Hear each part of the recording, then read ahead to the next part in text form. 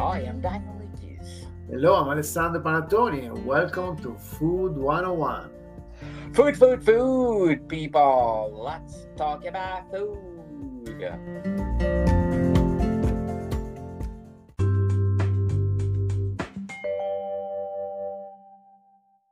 Oh, Shafi, this is the third day of fall.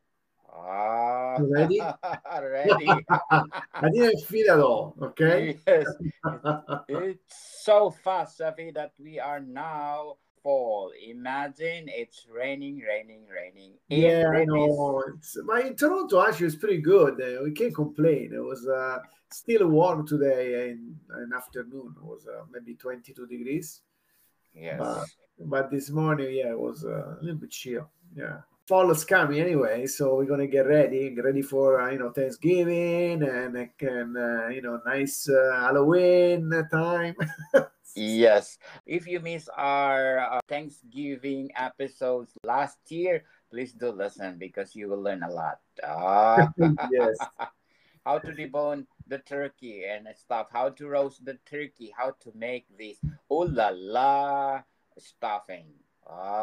Nice version of Chef Alessandro, I remember. yes, yes. In preparation for Thanksgiving, Yeah, people. yeah. Wow, in Italia don't celebrate Thanksgiving, but the turkeys do. It's good, eh? Turkey is so delicious, people. And Chevy, we're so grateful that we still number one in South Korea. Fantastic. Wow. Thank you so much, South Korea. Annyeonghaseyo. Chef and I are now eating kimchi because we are number one in South Korea. I love kimuchi, okay? I really love it, love it. When I was in Japan, I was eating kimuchi. Yes. Yes, it's something good for digestion, people. It help Yes. your guts inside your stomach. So please do eat kimchi or this pickles. It's good for our guts in our stomach. And we are so grateful because, of course, we are on the number 12 best food podcast on the planet, Fantastic. given by Feed Spots. And of course, Lisa knows. Thank you for our listen score of 41. And we are belong to 1.5 popular show globally. Imagine, Chaffee, we have a lot of milestones. And thank you for our 118 countries listening to us. Yes. Wow. Thank you very much. And of course, our 1 million downloads. Yes. Thank you.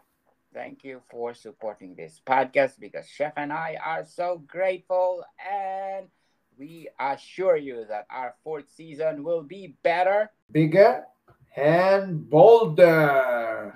Yes, definitely. So, Chefy, how's Sata this week? Oh, it's busy. It's always busy. Work is always busy. So I thank Yes. that a lot. I know, really appreciate it. We had our cloud that always come over, come back, and come back, and come back. So we are so glad of for that, and we really appreciate it. We doing very well. Come on, can't complain. Yes, people. We are inviting you to visit Chef Alessandro, one of the best Italian restaurant in downtown Toronto. Yes, 120 Avenue Road. Come over, make sure you got reservation. Yes, because it's busy, and you're gonna experience Italiano Vero. Absolutely, absolutely. So, Shafi, what we gonna talk about today? Today we're going to talk about Ossobuco alla milanese. Ossobuco. Classic Ossobuco, or practically is the veal shank braised. Mm, Ossobuco. delicious. Yeah, it's amazing. Then, of course, everybody knows Ossobuco Milanese because served with the Milanese risotto, the saffron risotto. But you can even serve with the polenta that we talked last week. Yes. You know, Polenta, yeah, I love it. yes, and of course, the classic garnish for the ossobuco is the gremolata. You know, the gremolata it's can miss on the ossobuco, a classic ossobuco. You know, it's Yes. the green sauce with the chopped parsley, lemon zest, and garlic. But Yes. sometimes you can find some variation. You know, everybody make a little bit twisted on it. You know, like a different kind of citrus inside, or different herbs, like maybe put cilantro, mint, sage. But at the end, it's always a nice gremolata is a nice green sauce. Yes. So, Shafi, what the meaning of Ossobuco? It means bones with a hole. That's what does it mean. That's Bone. the classic translation. Yeah, bone with a hole. Yes, bone with a hole because it's describing the veal shank people. And I love that something bone with a hole inside of it. Oh, mamma mia, so delicioso. Well, yeah, it's a classic. It's good. It's like I say, it's a stew anyway, kind of, and everybody everybody make it a different way, but the basic it's always the same. So it's no doubt on that. The preparation it's simple. First, okay, you need your veal shank. And no expensive as the veal shank is not that expensive. Actually, it's very relatively cheap, but very very flavorful. So you got lots of flavor as because it's got the marrow inside. The Bone marrow, marrow, yes. bone marrow. Yes. So it gives you all the flavor of the meat. Anyway, so you gotta braise the ossobuco to make it nice and tender. That's the trick. How to to have a nice. So it's very slowly you have to cook this ossobuco, and usually they make with a nice classic, brunoise of vegetable. So you looking at celery, carrots, onion, and for sure, of course, you get a little bit dust with the flour, the ossobuco, then you pan sear for a bit, and then you cook very slowly with a nice wine, and you make cook in the broth with this celery, carrots, and onion very very slowly. Some people put tomato, a little bit of tomato, a dash tomato on it. Some other don't. But at the end, the result it's always good because you got your meat nice and juicy and tender. That's classic, classic. Classic, yes, a classic and easy way to do Ossobuco. Yeah, it's so easy. If you think about it, that's the ossobuco. It's if you can find the ossobuco, you can replace it with anything else. And you can cook it the same way, of course. Like you can use pork, or you can use whatever you like. Just slowly you cook. But when you gotta make ossobuco, the flavor is completely unique. Okay. Yes. Yes, it's something else, people. It's something to die for. Yes. The first time you're gonna eat this ossobuco, taste the bone marrow because it's something else. That. It's But like I say, you can make like in bianco, like white without tomato, or you can make with tomato. And but the result, yeah, it's a little bit different the flavor, but at the end it's always the same. It's good, amazing. yes, And yes. like I said before, you can serve it with the rice and the risotto alla milanese.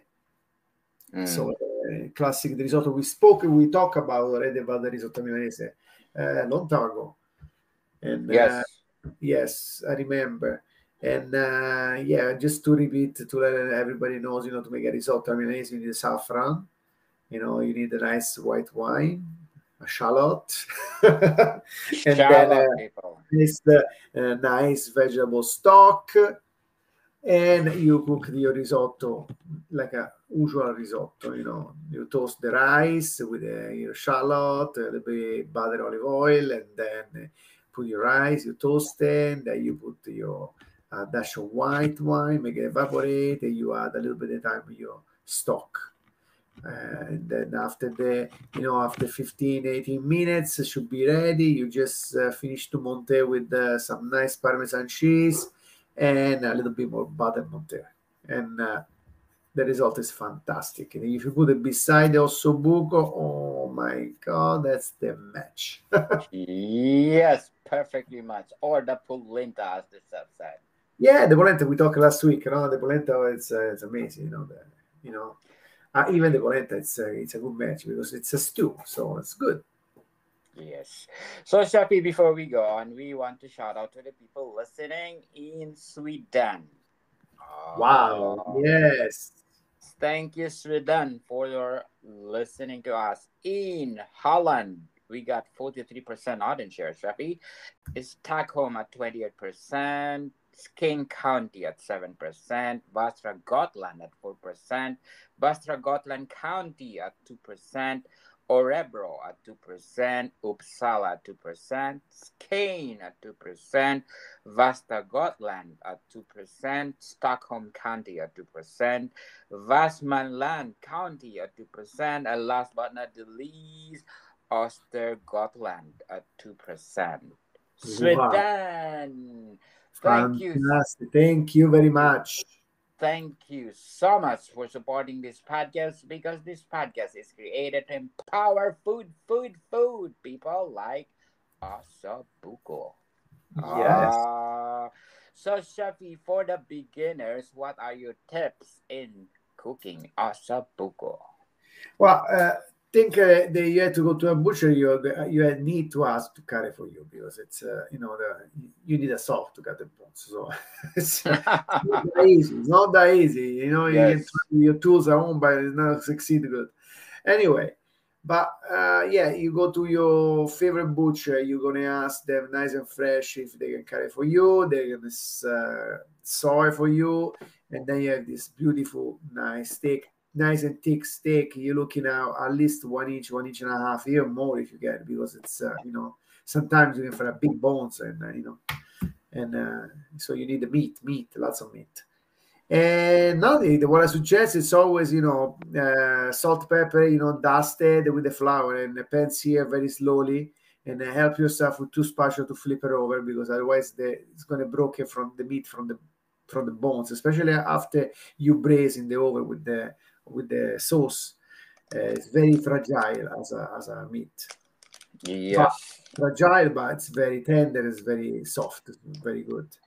And And they just follow the step, and making sure you cook very slowly, pencil both sides, a nice and gold color. Use your white wine to give a nice um, touch of white wine, and let it evaporate. And then you start with your vegetable. Some people like carrots and celery and onions, some people don't, so it's up to you. I would suggest to try, because it's always good. And then after, if you can always change in the future when you want to try, you can put something new on it. Who knows? Maybe you want to put some potato beside, or it's always good. And always.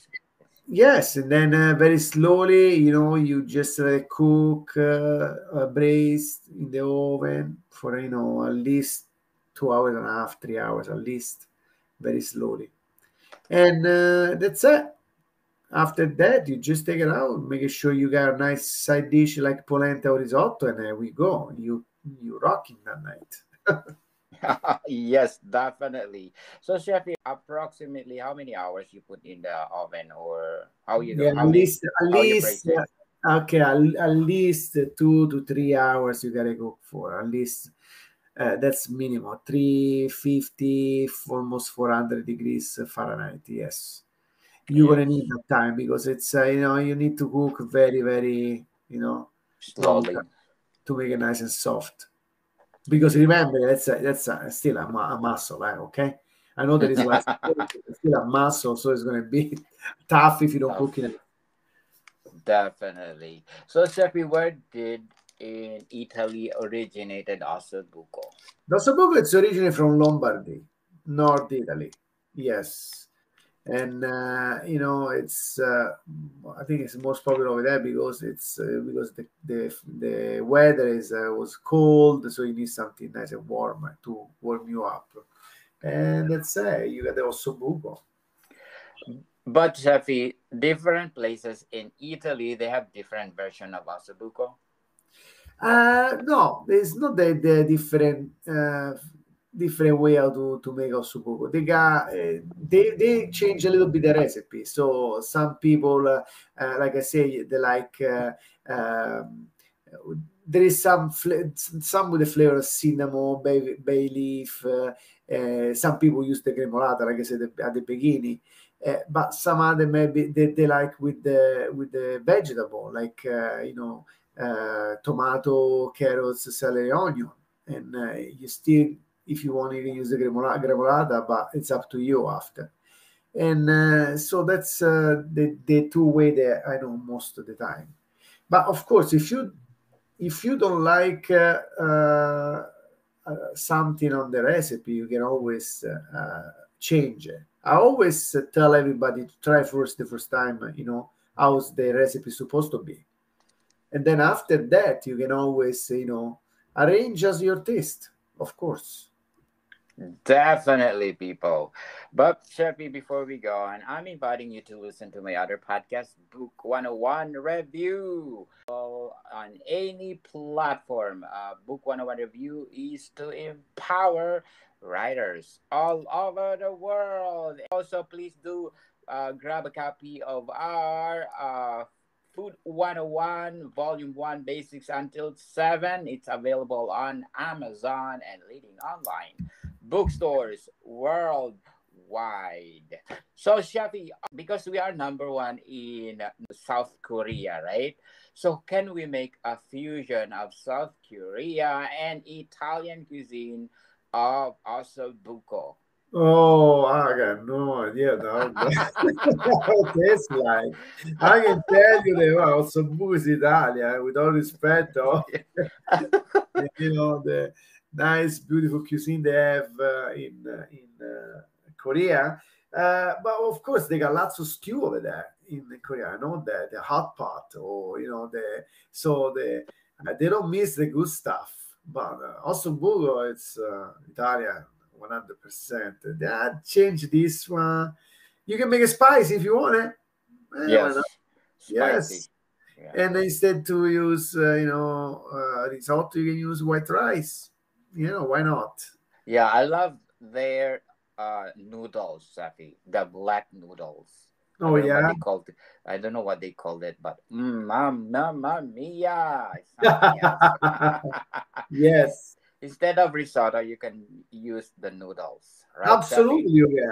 Of course, yes. Once, it's a stew, so you can use whatever you like.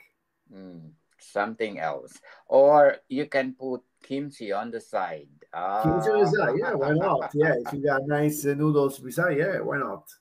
Yes. And again, thank you, Korea, for being the number one. We are so grateful. And of course, in Qatar, thank you. Shukran Jazilan. I think Qatar is still speaking Arabic. So, Shukran Jazilan, Qatar, for listening to this podcast. So, Shafi Ossobuco, invite them to, you know, invent or create something from Ossobuco. Yeah, what you want to invent? Let's see. Um, well, think about it. Also, Bugo is going to be like a main dish, of course, no? But what we can do is make an osso buco. Uh, we can chop it off an osso buco and put on top a nice crostini, and we can have like a bruschetta almost, kind of, What do you think? Yes. Yeah. Yes. It's nice and juicy on top of nice sourdough toast bread. Oh, fantastic! Mhm. Even a Something sandwich, else. even a sandwich too. Without the bones, without the bones. Yeah, where the bones. Without the bones. But yeah, yeah, eventually there is different kind of we can use in different way, and yeah, for appetizer I will think about it. I need time to think about appetizer. But no, for a sandwich, yeah, nice, well, yeah, nice. Well, we in Canada, no, so a nice sub, you know.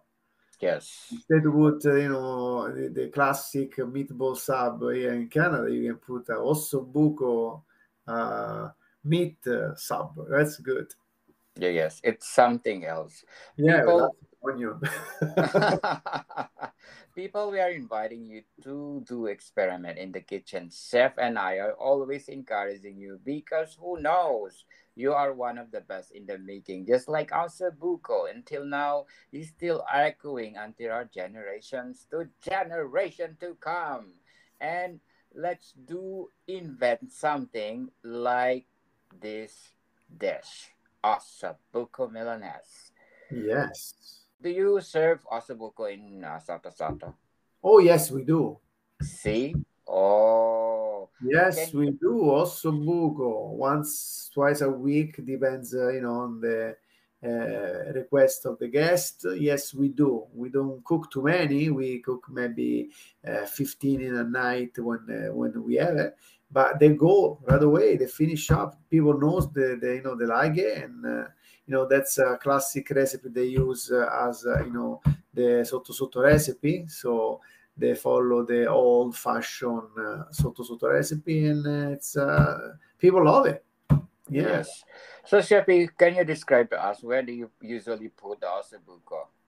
In What the kind of plate. plate? Yeah, what In kind the of plate? plate, usually in sotto sotto we serve the ossobuco with potato and rapini.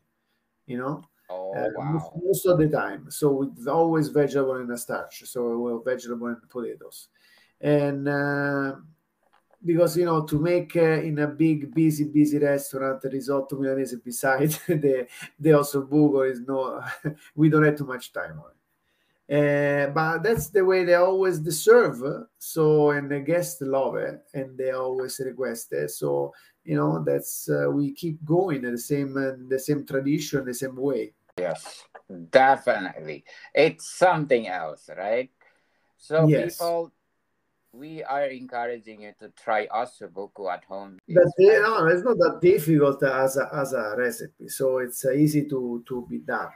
You just need a little bit time for this one. Yes. yes, little bit time and patience in cooking it. Well, no, if you have a bottle of wine and you can start to drink a bottle of wine with your friends, and then waiting for the ossobuco to be cooked. And then, you know, after you open up another bottle of wine for the dinner with ossobuco. That's it.